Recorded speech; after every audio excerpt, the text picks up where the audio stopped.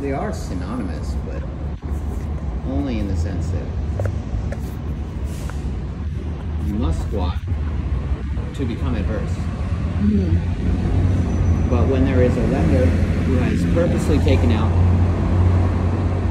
loan origination fraud for the sake of purposely finding themselves in a situation where they will become the default beneficiary, because they don't give a shit about the underwriting, which means they violate California Mortgage Protection Act and mortgage laws in general,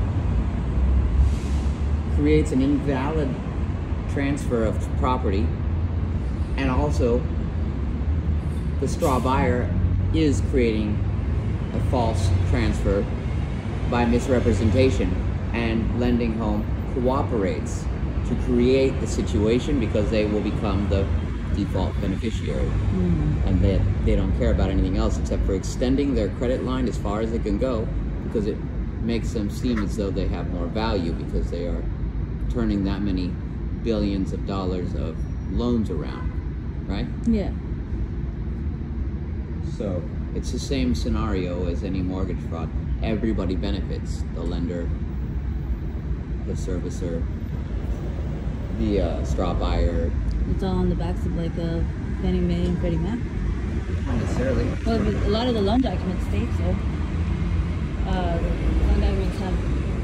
Well, Lending Home is private money lending. But the documents at the bottom say Freddie Mac and Fannie Mae. Yeah, but it's private money lending.